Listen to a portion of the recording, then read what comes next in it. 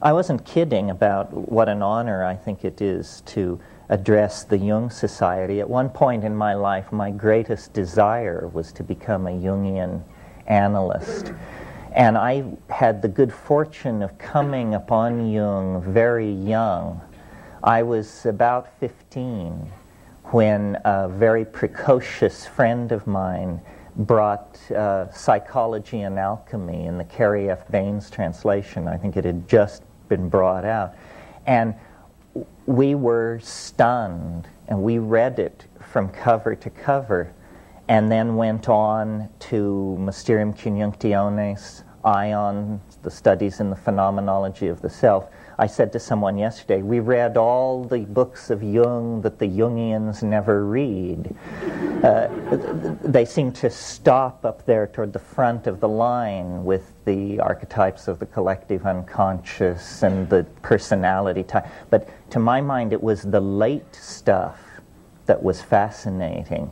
And I am slightly puzzled, and we were talking about it last night, at the distance between the Jungian community and the psychedelic community, because they seem to me, the unschooled observer, to be definitely sharing the same concerns, and strangely enough, they share much of the same history and geography.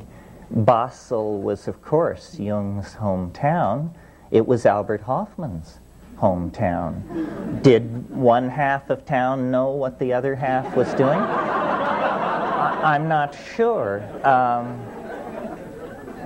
The relationship of Jung to the unconscious, to the collective unconscious as its discoverer, has been always somewhat puzzling to me, because, of course, if you know the history of 20th century art, you know that Dada, which was the great prefigurative movement for surrealism, rose in Zurich. So, you know, we've got LSD, the schools of modern art that laid great stress on the irrational, and the great schools of psychology that extended the boundaries of the unconscious, all rattling around in these little Swiss towns. And it's interesting to imagine conversations or meetings that might have taken place when people slightly left their ordinary habits and wandered into bars they didn't know and drank with people they'd never met before. Because Jung provided maps of the unconscious, and at 16, when we were beginning to experiment with this, and let me stress, this was before the great social waves of LSD taking of the 1960s. Just preceding that, from about 1963 to 65, we were frantic for maps of the unconscious. And Freud was useless. I mean, the notion that the contents of the psychedelic experience could be reduced to what Freud called day residues, and repressed sexual desire and stuff like that, didn't wash. Within 10 minutes you could tell that was not a serviceable metaphor. Jung, on the other hand, offered a vast pantheon of gods and archetypes and psychic complexes forgotten or abandoned. I mean, I thought of Jung basically as what I call a noetic archaeologist, someone who goes with toothbrush and nut pick to dig away the detritus from the bones of vanished idea systems. And if any of you have ever read the works of Jung in the Bollingen set, you know that the richness of it is all in the footnotes. I mean, here was a man who raised the footnote to a high art and who was aware of a literature that nobody else, to my mind, seemed to know about. That Jung's references reach 1,000 years deep into the past with great density of reference. I mean, this is where I learned about Macrobius and Dositheus and Dionysius, the pseudo-Areopagus, and all those folks that you just never hear about. It was my introduction to the underbelly of Western civilization was through Jung. Well, to my mind, and now I'll theme this in to today's theme, I think Maria mentioned that Jung did not have a lot to say about shamanism. He came to it late in his life, and he had already worked through the exegesis of the symbol systems of the European mind, and so he was sort of content to indicate shamanism as an area where more work was to be done. And then the great follow-on scholar was Myers-Briggs, who then actually studied shamanism, showed what its archetypal underpinnings were in all times and places, and the combination of Jung and Iliad, I think, pretty much delivered us as firm a map of the psyche, as dependable a map of the psychic geography as we can expect to have until we make the trip ourselves and readjust the landscape with our own notes and observations. For Jung, the great path into the unconscious was alchemy.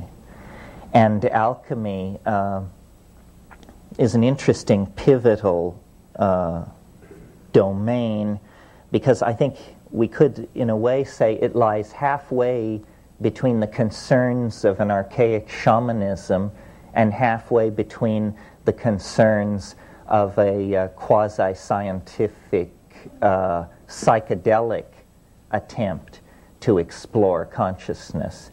Myers-Briggs wrote a brilliant book on alchemy called The Forge and the Crucible, which is the bridge to show you how you go from Jungian psychology into an understanding of alchemy that approximates Iliad.